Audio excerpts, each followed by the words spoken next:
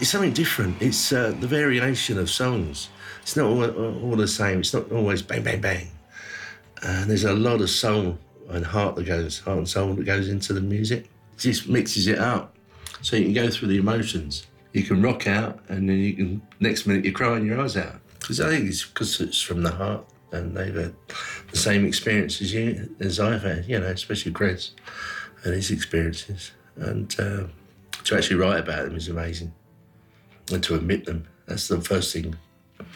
People don't like to admit things. There's loads of genuine bands out there now, but they tend to be more the smaller venues. And I don't know if it's a thing about once they get to a certain level of, we've made it type of thing. But when they're the small bands like those Damn Crows, people like that, they hang around the merch. But when they get to a certain level or certain fame, they seem to stop doing that. Whereas these guys, they're always available every show.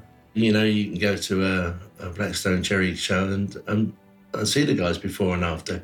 Get your picture taken with the star of the show. It doesn't happen. Whenever you go and see them, they always say hi. And I think they found that little niche in our hearts over here, and they've been growing and growing and growing.